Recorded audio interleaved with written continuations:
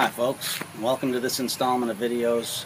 I'm Joe V from 4x5 Photography, and we're going to be talking about all the steps that you need to know to get started with large format photography. Everything from loading film to getting that final image. In this series of videos, the goal is to cover all of those potential failure points so that as you start working with large format, or if you've already started and you're having issues with the process, your prints or your images aren't turning out the way you want them to, you've got some ideas on how to troubleshoot that. So this is video one, and we're going to start right off with how to load and handle film and begin the process. So thanks for watching, and let's get right into it.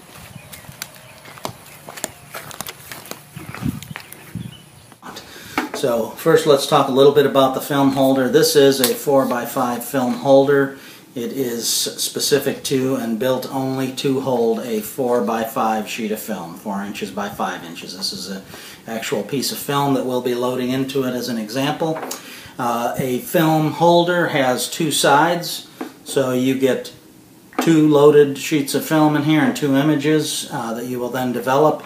It's made up of the film holder body and then a black slide that covers the film once we've loaded it, to make sure that it stays in a light-free container until we're ready to expose. Now, the important thing to realize here is that right off the bat in step one here, we have the potential to introduce our first failure point. And when I say failure point, when I'm talking about our elements or processes or mistakes that we can make that will introduce something that we won't identify until later on down the line that either impact or destroy our image. And one of those potential impacts is dust. So if dust gets into this film holder while we've got film in there, or if dust ends up on the surface of our film, we're basically going to have a challenge when we get to development and then printing, where we've got spots or defects in our final image that we don't want to have. So really step one, we've got to look at eliminating that first failure point. To do that, it's a very simple process. We're going to use a common household vacuum, and we're going to use it to vacuum carefully the dust from our film back, both sides, and our black slides, so that this is as dust-free as possible before we load our film into it. So let's go ahead and do that with this film back.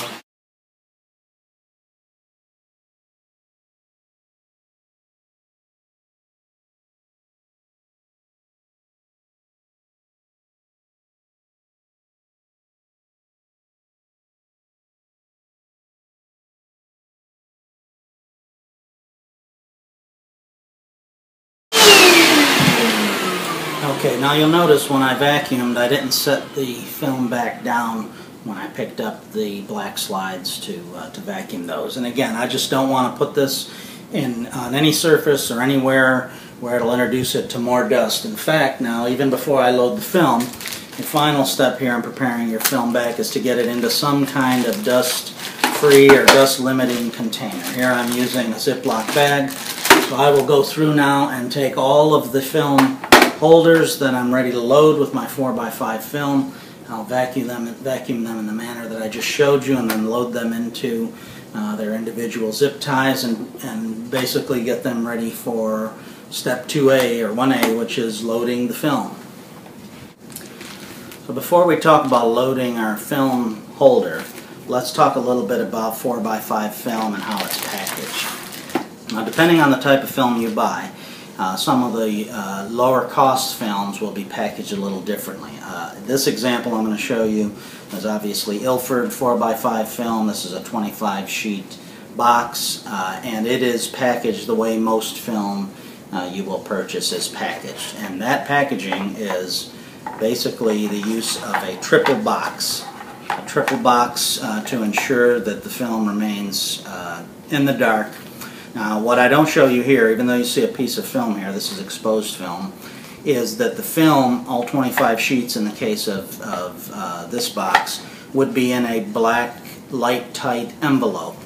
And you would basically, once you open this box in total darkness, you would open the envelope up to be able to reach in and grab a sheet of 4x5 film for loading into your film back.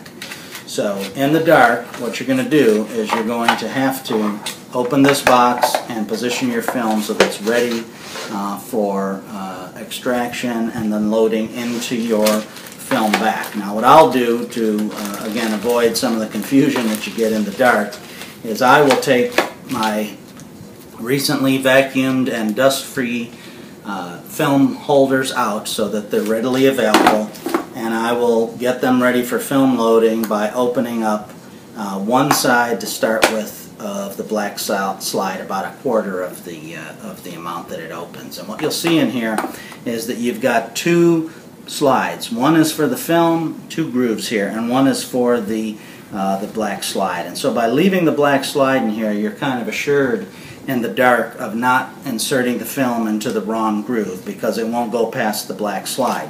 That's why you don't want to load it by opening up this whole slide. Plus, if you don't load the film correctly, when you put the black slide in, it can mar the surface of your film, which you won't know until you get the film out and develop it. So in the dark, I will get all of my black slides ready. I'll put them on top of each other so they're ready to go, and then I will open up the box of film in the dark, all three boxes, position the film so that it's ready for loading, and then I'll pull a sheet of film out. Now when I pull the film out, the most important thing obviously is that the emulsion side, the side that's capable of capturing the image, is what faces out, so that when I expose the film it can capture an image. And what you'll see on every sheet of large format film, or basically every sheet film that you can buy, is that there are grooves that sit here in the upper, in one of the sides of the shorter end of the film. And so what that tells me is which side of this film has the emulsion on it, and it's not that side, and I know that because I can feel these grooves, and by placing them in my right hand, touching them with my right finger and putting the grooves on the right as opposed to the left, I know that this is the side that has the emulsion that needs to face out in my film holder. And so in the dark, I'll take my film holder and I'll get it ready. I'll open up this flap because that allows me to put the film in. I'll reach into the black envelope, pull out a sheet of film. If you've set the envelope up, if you've opened it up just the way that it's packaged, you'll pretty much always find that the grooves are already positioned to be on the right. I'll check to make sure they're on the right. I'll do my best not to get too many fingertips on the front of this film. Okay, I can put them on the back because that's not the emulsion side, but I want to avoid as much as possible of getting any oils from my hands or dirt from my hands. It's always a good idea to thoroughly wash your hands before you do this. Again, protecting your film for the simple fact that any problems that you create at this point you're not going to know about till you're well into the process. And then in the dark, I will slip my film into the holder, close the flap, push my black slide in, turn it over, get it ready for the next one, pull the film out, and repeat that.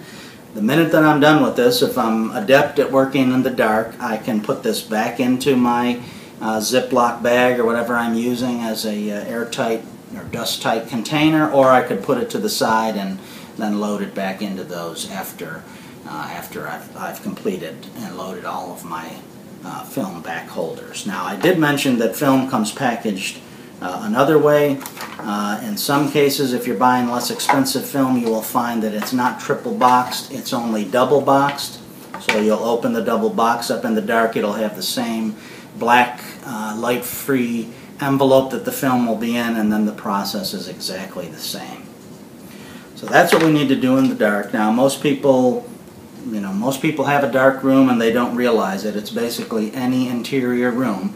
And if you wait till evening when it's dark out so that there's no light coming through adjacent windows, shut off all your lights in the house, go into your interior bathroom or closet, shut the door, then you've got what is basically a light-free room to be able to do this. And I would suggest when you're getting started, practice. Practice by taking a sheet of paper, cutting it into 4.5 by 5 inches, going into your dark room or closing your eyes and loading it in. I think you'll find after you load this 2 or 3 times that it's a very simple process. And that's something that's easy to get used to, and you'll find that you become quickly adept at it in the dark. That's step one.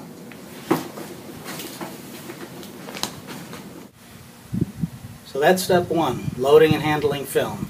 At this point, you've got a properly prepared film holder. You're ready to take your large format camera out into the field, focus on the image that you want, and capture a sharp, large format negative. We'll be covering that topic in video 2. I hope you'll watch it. We'll be discussing the camera, how you set it up, the major components of the camera, and how you properly prepare to capture the image that you're looking for, to properly expose your film. That's video 2. I hope you'll watch.